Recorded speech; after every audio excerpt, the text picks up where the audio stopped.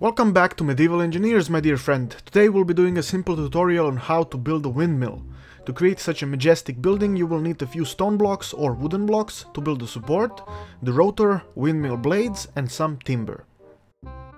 First create the support. In my case I used 3 stone blocks, but make sure to use at least 4. You'll see why. Put the rotor in the proper orientation onto the highest support block. In case you have difficulties figuring out what's the proper orientation, the side that has a plus shape is used to put the windmill parts on.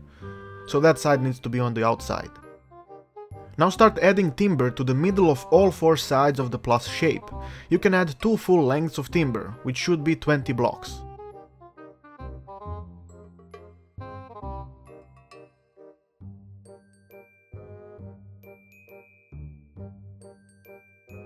Once you added all of the timber, start adding the windmill blades. You can position them however you want, but to get the standard windmill, put 2 blades on each side of the timber.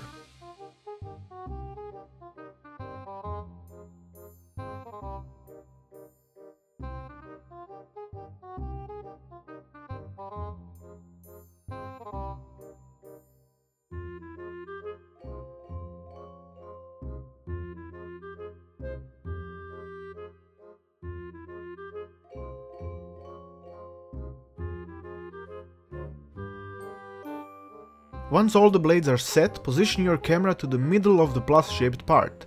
An indication should appear. Press T and voila! Your windmill will start to rotate. Remember when I said I should have put 4 stone blocks? This is why. I thought about redoing the video, but I figured this would serve as a lesson to us all. Don't fuck up your proportions or you'll end up with a crippled building. That concludes this windmill tutorial. Thanks for watching. Likes and comments are much appreciated.